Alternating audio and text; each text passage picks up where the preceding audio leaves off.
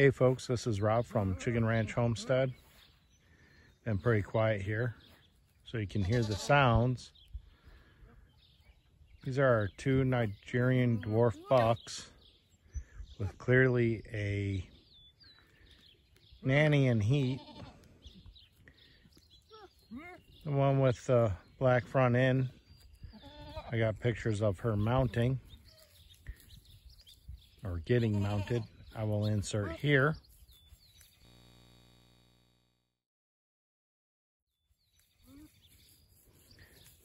But then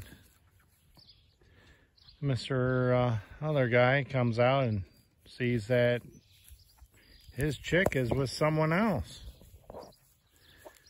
So that's what you've been seeing. I wanted to make a short video. Hopefully the sun glare isn't too bad. I tried to move fast as possible and stay out of it. But we were kind of waiting for this day. We're breeding these two for a reason at this time. That's the other one's sister, so to say. They are not biologically, but they've been together for a while, those two nannies. And then these two bucks have been together for about 3 years too. We got the bucks from a gentleman not far away. He was tired of having kids, and we couldn't pass up the deal. And then the nannies came along. We weren't going to get them, and the person asked once again if we come get them.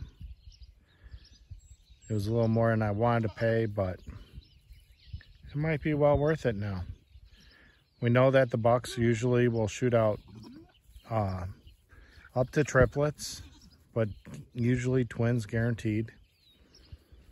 So we should be pretty happy. And I know that the girls had twins,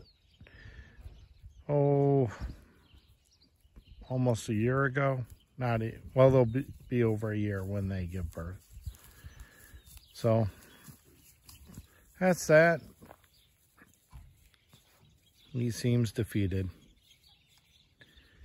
Maybe the other girl come into heat, or already has been. But I'll keep you up to date on what's going on here.